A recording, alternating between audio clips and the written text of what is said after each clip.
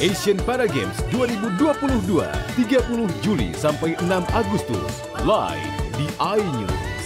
Dianggap sering melakukan perbuatan tidak menyenangkan, akses jalan depan rumah warga di Pulogadung, Jakarta Timur ini ditembok tetangganya. Aparat polisi dan TNI pun turun tangan untuk memediasi kedua belah pihak.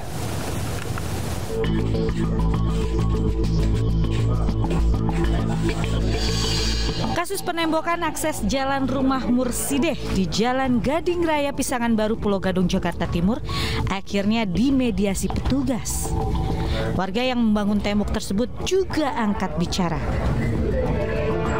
Widya, sebagai pihak yang menembok rumah tetangganya menuturkan, sejak wafatnya sang ayah, keluarga Asep dan Mursideh kerap melakukan perbuatan tidak menyenangkan. Mereka sering merusak pot bunga, merekayasa kepemilikan tanah, dan juga menghina secara personal. Puncaknya terjadi pada pertengahan Juli lalu saat ibu kandung Widya menegur keluarga Mursideh karena akses masuk ke rumahnya tertutup motor mereka. Namun teguran ini justru berbuah makian. Seperti yaitu tadi ya, pohon-pohonan, kemudian melakukan aksi-aksi heroik lah, seperti itu.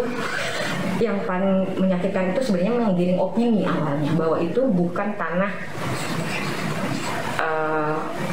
kami, makanya kami mendatangkan BPM. Depan pakai motor kan depan rumah ibu saya, bukan depan pagar dia. Kata dia sih, dia nggak suka karena bikin sempit jalan dia, lalu jalan begitu, gitu. Padahal sih nggak sempit sebenarnya, masih bisa lewat, gitu, masih bisa lewat sebenarnya. Cuman dia nggak apa, kata dia itu sempit gitu, karena merasa itu jalanan dia. Selama ini masih ada, bukan tidak mungkin 6 bulan, 1 tahun kemudian ini saya rubuhkan dengan sendirinya. Tunjukkan itikat baik. Ketika ayah saya masih ada, Anda tidak seperti itu, Pak. Sementara itu, aparat kepolisian dari Polsek Pulogadung, TNI, serta pihak kecamatan sudah memediasi kedua keluarga yang berselisih paham. Hasilnya, keluarga Widya akan membongkar setengah dari tembok tersebut agar bisa kembali diakses keluarga Mursideh. Sore ini keputusannya dari Ibu Widya mengasih akses jalan dari pagar tiang ini 1,5 meter. Sementara ya, nanti insya Allah kedepannya akan dikembalikan ke semula. Itu harapan kita semua.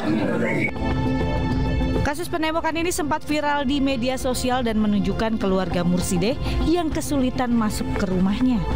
Sementara itu, usai mediasi, aparat pun berharap kedua keluarga bisa saling menahan diri dan bersikap baik, mengingat keduanya masih hidup bertetangga. Dari Jakarta, Rio Manik, iNews melaporkan.